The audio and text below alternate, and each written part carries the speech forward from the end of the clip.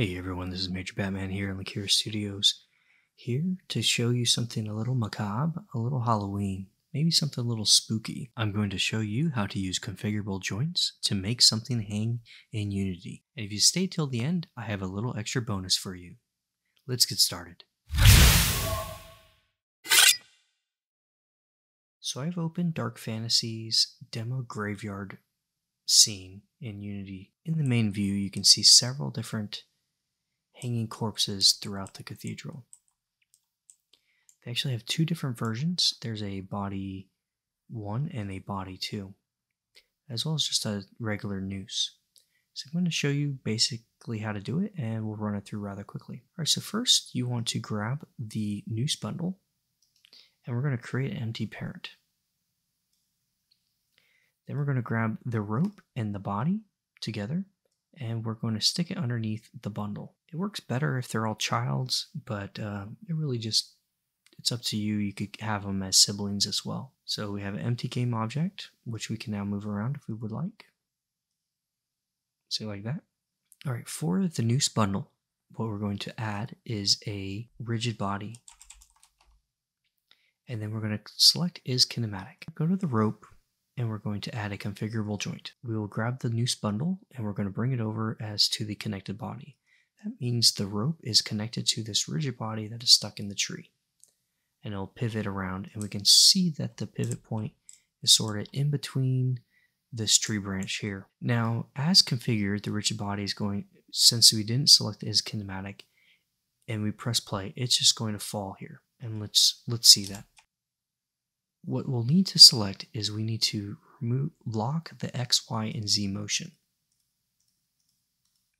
This basically means the rope won't move, but will swing angularly, which is what we want. And that's what we need to do for the configurable joint. Then we take the body and we're going to add a fixed joint. The fun part about adding just the joints is it automatically creates these rigid bodies. And one thing you can do is you can make this heavier. So let's say 50 kilos, and maybe up the drag a little bit to maybe something like 0.8. Then let's grab the rope and add it to this rigid body here on the fixed joint. And the fixed joint basically means it's connected to whatever that other connected body and won't move. But since it's childed to the rope, it's going to swing with the rope. And now let's press play, we might run into some weird physics issues, which I'll discuss in a second. So you can see it kind of like shifts a little bit there. And if I had to take a bet, I think it is this tree's mesh colliders. So let's remove these tree mesh colliders and let's try it again. And now, because it's no longer interacting with the collider of the tree, we get it a little more just thudding and hanging, and it's moving ever so slightly. Now what we have is a game object here that we can just save, and we can load it up wherever we would like. So let's repeat that for noose body 2. Create the empty parent, bundle, rope, body, bundle. We will be adding the rigid body, that's correct. Then we're going to select is kinematic. We'll go down to the rope. We're going to add the configurable joint. We're going to move the noose bundle into the configurable joint, rigid body here. We will then lock the X, Y, and Z. We'll then go to the body and add a fixed joint, adding the rope to the connected body for the fixed joint, and then upping the weight and angular drag. So one thing we're running into, as you can see, it just kind of stops, is probably the colliders. So going in and looking at this, we can see that the rope sort of falls into this. Let's adjust the length a little bit. And then let's move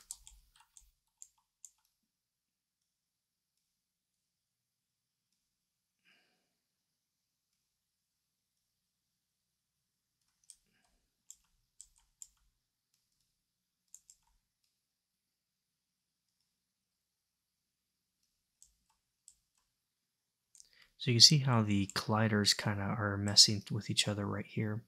So what we can do is we can remove the mesh collider and make it a boxed. So what we can do is we can take the rope and maybe remove the mesh collider and maybe make it a box collider. This allows us to edit the length here, and we can move it just slightly above the area so there's no connecting colliders right there. So if we see that, and now take a look. So you just want to avoid the colliders from hitting each other. So we're going to edit this collider as well up at top. Let's take this box collider down a little bit, and then we'll move him. And so with a little tweaking, a little fine tuning, you get something maybe closer to this, where you can still see a little bit where the rope disconnects. But if you're not this close up, it probably looks fine for most individuals. Just kind of looks like the wind's blowing them and you don't have to animate it. Thanks for being patient.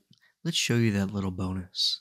So as these corpses are hanging, what you can do is click on the body, go to the fixed joint, and adjust the break force. Currently it's set to infinity, but if we set it to 0, the corpse just falls to the ground. Let's do that one more time. So you can see how maybe by using some colliders, maybe some tricks, maybe some shooting or something like that, we can trigger that collider to set that break force on that object to 0, thus breaking that connection, that joint, and its tie to the rope. And you can see that the rope on the left is still sort of shaking, which is kind of cool. Second bonus, you can also go in and use the same for maybe like chandeliers or other objects by using the same simple steps that we went over today. This is just a simple chandelier found in their Dark Fantasy pack, and I just added this corpse bottom as a child, so it just looks like it's hanging with no actual physics involved. But you could also create a physics portion of this. And just like the previous one, we have this fixed joint. We can change the break force to 0. And it falls down. Pretty cool, right? So I hope you enjoyed this tutorial. If you like stuff like this, please give a like and subscribe down below. Love to hear your comments of maybe how to make this better or other configurable joint type things that you might want to see in the future. Happy Halloween.